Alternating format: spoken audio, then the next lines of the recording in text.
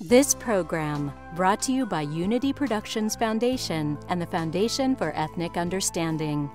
Unity Productions Foundation produces documentary films and implements long-term educational campaigns aimed at increasing understanding between people of different faiths and cultures. UPF films have been viewed by an estimated 150 million people worldwide and have won dozens of national awards. UPF's latest interfaith project is My Fellow American, an innovative online campaign that calls upon concerned Americans to respond to rising anti-Muslim sentiment by sharing a story on YouTube and taking a pledge to end bigotry towards American Muslims. Muslim Americans are our fellow Americans. They have contributed to our country in so many ways. They are part of the national fabric of this country, and they contributed greatly to building this country. My name is Rabbi Mark Schneier. I'm Russell Simmons, and I'd love for you to support the My Fellow American project. Join me in the My Fellow American campaign. I hope you all join me in protecting and celebrating the Muslim community. To learn more about My Fellow American, visit www.myfellowamerican.us. Unity Productions Foundation is pleased to participate in Muslim-Jewish Feeding the Hungry events in cities across North America during the weekend of Twinning. In 2007, 12 imams and 12 rabbis from around the United States came to New York at the invitation of Foundation for Ethnic Understanding to discuss how to realize the seemingly utopian vision of Rabbi Mark Schneier and Russell Simmons, building lasting ties of communication and cooperation between members of two communities which then barely spoke to each other. The rabbis and imams decided to hold an event every November known as the Weekend of Twinning, during which mosques and synagogues in cities across North America would form one-on-one partnerships and hold joint programs together on the same weekend. By November 2011, more than 150 mosques and Muslim organizations and 150 synagogues and Jewish organizations took part in the 4th annual Weekend of Twinning in 26 countries on 4 continents. This November, the Foundation for Ethnic Understanding is joining forces with like-minded organizations like Muslims Against Hunger and MASPIA to sponsor Feeding the Hungry events in cities across the United States and Canada. During the 5th annual Weekend of Twinning, Jews and Muslims will visit soup kitchens, homeless shelters, and street corners together to offer nourishing meals to people in need. Then they will gather for learning and networking sessions to discuss and to celebrate the common moral imperative in Judaism and Islam to help those in society who are most in need. Listen now to the voices of a few of these quiet Muslim and Jewish heroes who have come together to do the holy work of feeding hungry and homeless people. In Quran, it's more than 200 times charity is mentioned, and it's mentioned right with prayer. This is really built into our system, and it's really built into our psyche. The imperative to help those in need is not just one phrase or one part of Jewish identity. It is at the heart and soul of Judaism. I grew up in a Muslim household, so it's always been a part of our culture to give to charity and to help those who are in need. When you have more, you have to share. It's an imperative to do something.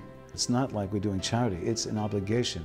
I don't think it's justified for me to live so comfortably when there are people that are living without a lot of basic necessities. If you are not helping your neighbor, you're not a good Muslim.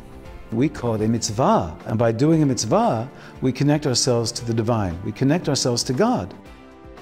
Something that we share so fundamental in both faiths is the infinite value of each and every human being made in the image of God.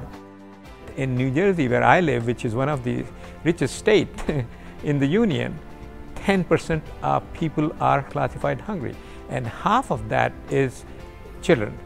It kind of just shocked me that these people live in my backyard, and I'm a pretty educated guy, and I just didn't know that there's so much poverty in my backyard. But we have so much abundance on one level, yet at the same time, millions of people every day in America go to bed without enough food in their bellies. One of the facets of Ramadan is to really feel and not only just in an academic sense, but really as a practical matter, feel how those who are in need feel every day. It was something that really drove the point home for me. We need to educate ourselves, like I got educated going to a soup kitchen, and educate the community at large, not just the Muslim community. You know, hunger has no religion. I founded Muslims Against Hunger in year 2000. I met Zamir. The guy who runs it is Zamir Hassan. It solved my interest and the community's interest to get involved with Muslims feeding people.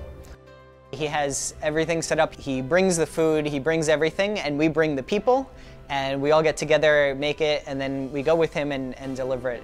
And it's just been a great partnership. Doing this work together basically gives us a chance to really understand each other better than, you know, what the media tells us. It's really important that we combat the false narrative that we can't work together, that we are too different, or that there's too much separating us. The more I get to know my Muslim brothers and sisters, the less other they become. It's not right that we should seclude ourselves into our own cultural or nationalistic bubbles. We're all one people who have this common goal in mind, that we really want to make the world a better place. Both the Jewish faith and the Muslim faith teach followers to be constantly mindful of God and constantly aware of our blessings in our lives. It helps model for other communities how faith communities can work together in improving the people and the lives around them. We all have common interests, common needs. This is very possible, and we can all do greater good if we actually combine our forces. In a time of need, I can trust this other community. They're going to be there for me if I was needy. Saving one life is as if you've saved all of humanity. And as a mother, it's particularly important to me that I instill that appreciation for all of life's blessings in my children. It's kind of the responsibility of Jews and of humanity, of human beings, to fix the world, to raise the sparks of the original pure light that are hidden in everything. It's a lot of fun. It's a lot of fun to get together with people from a different community, yet who are so similar, and do this work together. Caring for those in need, caring for the other, loving your neighbor. Whether it's called Tikkun Olam or Islah in Islam, what it boils down to is caring for your sister, caring for your brother. I think that trust is very hard to come by in our society today. This kind of work is a rare opportunity for us to build it with people we don't know and people that we want to know, our neighbors. Islamophobia is basically on the rise. So I thought it was really important for people to see that Muslims have a better face to show the world. Last year when we started collaborating with Foundation of Ethnic Understanding, we had programs in Toronto and Boston, and several programs in New York, New Jersey, Pennsylvania, Washington, D.C. For me, what really got me actively involved in the organization was when we did this weekend of twinning. This year we are expanding these programs, and Foundation had these programs all around the world. So I foresee that in maybe coming years we could be collaborating all over the world. Doing this kind of work together will make the world a better place.